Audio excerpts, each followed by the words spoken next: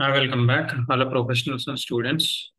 This is one of the key important tip when SAP system configuration needs to be done when you like to interact with another SAP system or else any other third-party system. Okay, there is one common transaction where you can able to access both ABAP team and functional team. Okay, irrespective of any of the module actually.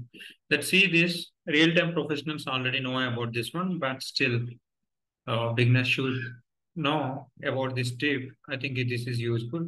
You can see the transaction is WEWEDA. Okay, so let's get into that.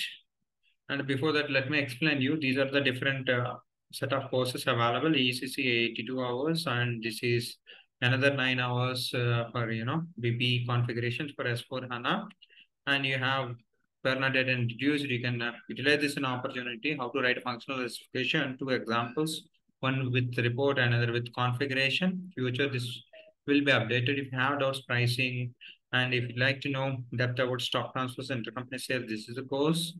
And apart from that, advanced level you would like to learn SAP SD, ECC, S4 HANA pricing concepts at standard level. If you like, this is for rebates, like all these links I'm just providing below of this video. Let's see this on SAP system how it works. So let's come here, WEDI. So now you see this, I just typed this transaction, try to remember this.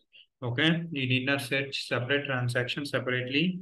You can see this is for display doc. I will explain you one video how these kind of things works.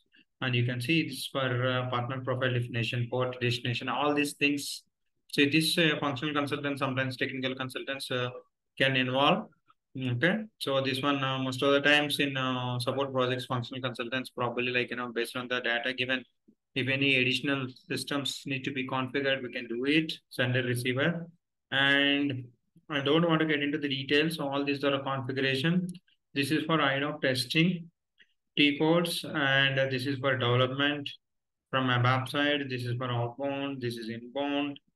Okay, and this is all about the statuses if you'd like to see. Let's see this in future. Like any one of these transactions have a time to get discussed, we can discuss this one. So remember this one. This is a shortcut instead of searching all transaction individually one by one. Okay. So thank you very much. I think this tip is useful to you. Have a great day. More importantly, Jai Hind. Wish you all the best.